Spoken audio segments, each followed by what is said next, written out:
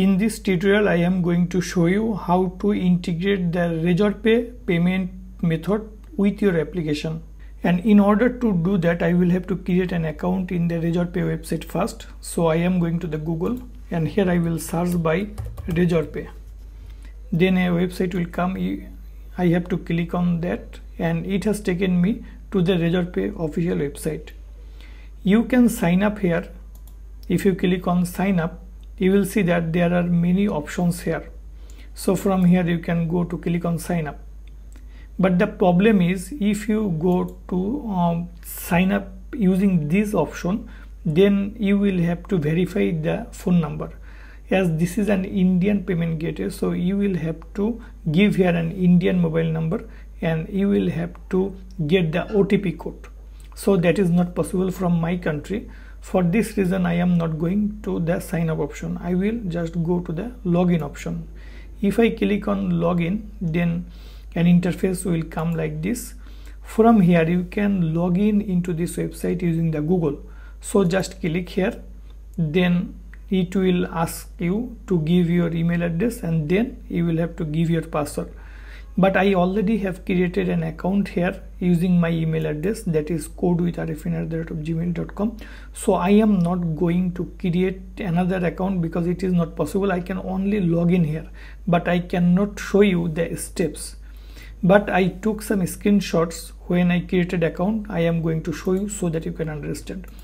If you give here your email and password, then after that you will get this type of option, that is creating an account.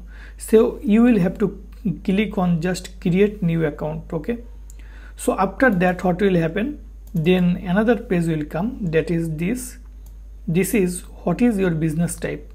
You will have to select the individual as the business type and then you will have to click on the next button. After that you will see another option, that is your contact detail. Here you will have to give your email, give your name and your contact number. You can put any valid number here, that is okay, because there will be needed no OTP verification in this stage.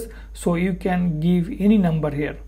Then after giving the valid email phone number for the Indian phone number, then you will have to click on the next button. After that it will take you to the main dashboard of the Razorpay. So okay, let's go to that step, because I will just log in here. I am just going to click here. I am going to give my email address, codewithrfn, like this, and then I am going to click on the next button. Then I will have to give my password here. After giving my password, I am going to click on the next button and then it will take me to the dashboard. That dashboard comes now. Try out the dashboard. Okay, so in the dashboard you will get these options and this is the interface you see here.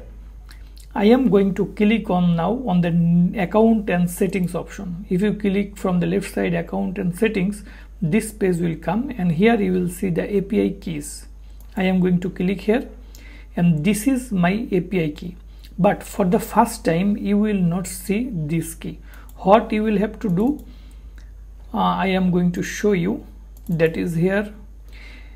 In the first time you will see this type of option. There will be no API key here. You will have to click on this button to generate the test API keys. Okay, so when you will click on that, then a key will be generated and then after that you will see this type of page.